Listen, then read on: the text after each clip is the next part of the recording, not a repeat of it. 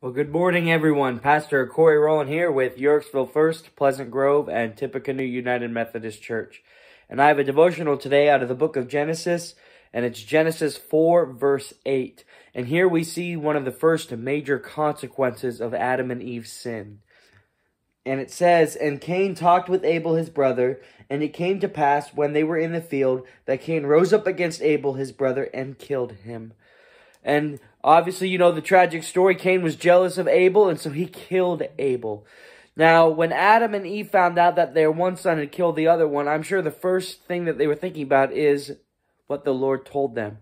Remember, the Lord told them back in the Garden of Eden, if they would eat this fruit from the tree of the knowledge of good and evil, they would surely die.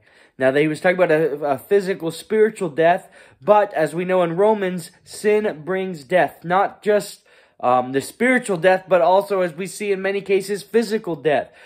Before Adam and Eve sinned, there was no suffering, there was no murder, there was no death. And the first and one of the major consequences of sin is death. Not only death, but eternal separation from God.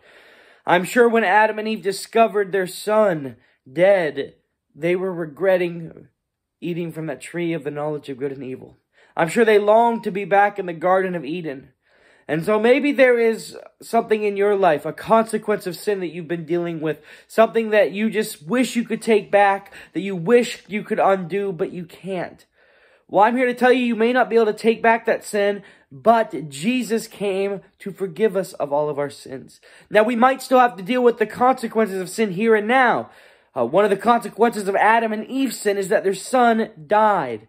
So there might still be earthly consequences, but now there is no longer eternal death for those who are in Christ. Now there is no longer eternal separation for those who trust in the Lord.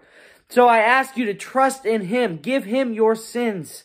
Confess them to God, and He will forgive you. There might still be consequences you have to deal with, but God and Christ, God through Christ will totally clear your record, and you will be free of your sin.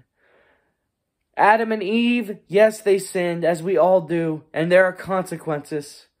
But for those in Christ, there is no longer any eternal consequences of sin, because Christ paid for them on the cross. Amen.